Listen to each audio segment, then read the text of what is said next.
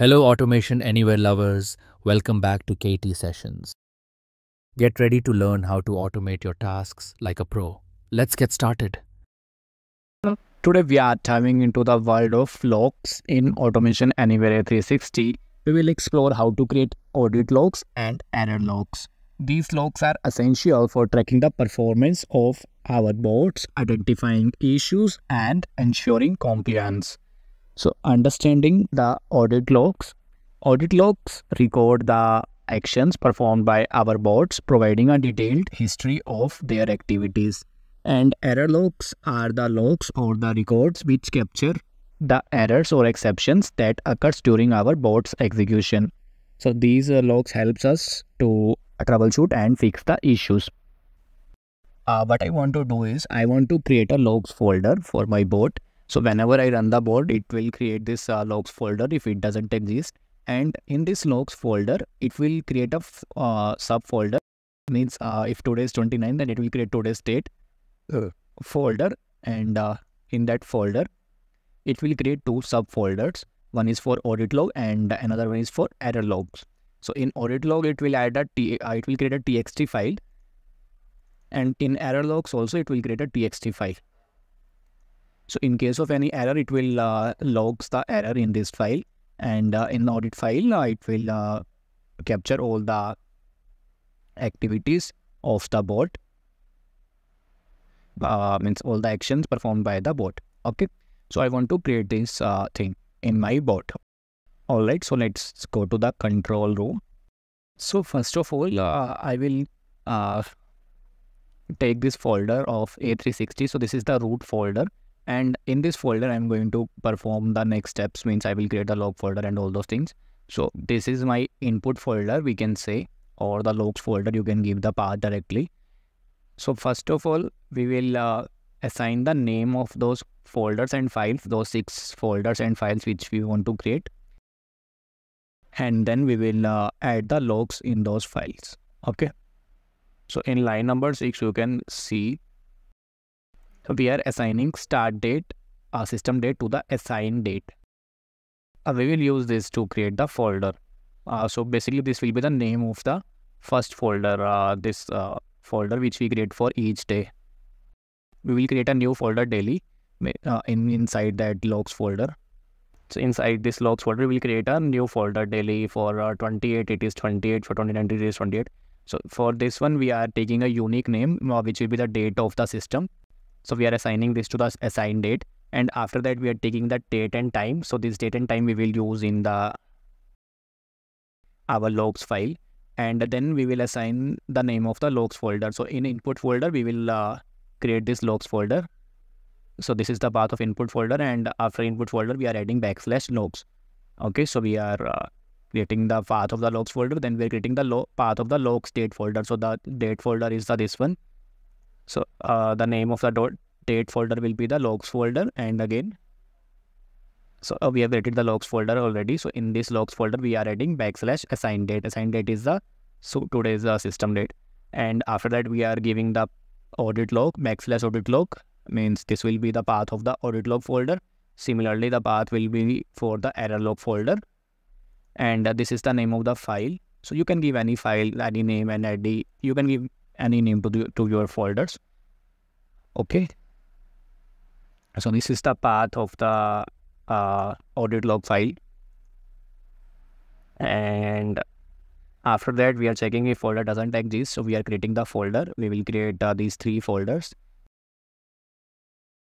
And in that, we will create the audit log file and this one. We will add this line to the logs file. In the beginning, we are entering this text log. So you can add anything. So this will be the basically beginning of the audit log file. And for this, we are using the log to file action. Or sorry, for this we are using log to file action. And in this, we need to give the file path. So in audit log file, means that will be the txt file. So we are entering this text equals to sign. So this will be the basically beginning of that logs. And when logging, we are appending this text to the existing log file. Similarly, we are doing for the error log file and log to file So in the first log, we will add, that will be the bot execution started, means we have started this particular bot. And similarly, we are doing for the error log file also. And we are appending the timestamp also. So it will add a timestamp.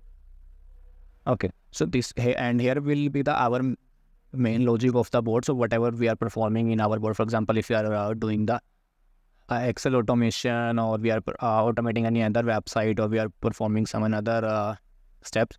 So for that, we will add the logs as per the requirement. So first of all, we will get this task name, task port name, and we will save this in. And then we will add the first log, means board started execution on this particular machine. And after that, whatever action we will perform, for that we can add the logs. So just you need to use this log to file action, and you can add the logs. So let me show you. So for example, I copy this. So here we can add more logs, means bot. So now if we are performing any other step, we can add those as well. And at the end, we will add this bot name and the execution ending. So bot has our bot has run successfully or something. So you can add that. And in case if you want to add any logs or error logs, so for that, what we will do is we will if for example in this line number 42, we are applying a condition, means if file doesn't exist or file is false. So what we want to do is we want to add something in the error logs, means this file is missing from the path or validation error something. So as per our requirements, we can add the logs. Just we need to use this action only. And like we have this tribe log, and in this tribe, if there is any error occurred, in that case also we can add the error description in the error log file. So here we can just simply use this log to file action, and we can paste this. And in catch block, we will assign the exception message to one variable, that will be error. And in log to file, what we will do is we will give the path of the error log file. So here we will give the path of the error log file, and here we will add exception occurred in this port error message. So this is how we can add the error logs in our error log file. And we will save this and we will run the board. So let me show you. So this depends upon you for which action you want to, if you want to record the logs.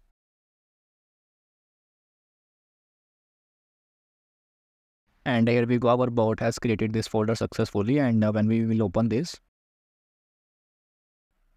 so we can see these two folders, audit log, error log. And in audit log, we can see the logs. And here we go, we can see log manager bot execution started, bot started execution on this machine. This is a machine name, and the bot started task 1, empty folder found, log manager bot execution ended. So this is how we can add the logs, and you can see the timestamp also. And similarly, we can check the error logs. In error logs, it is showing only this one, log manager bot execution started, because there isn't any error, so it hasn't captured any error. So thank you guys for watching this video. Do let me know if you have any doubt or any question related to this logs manager or any other topic.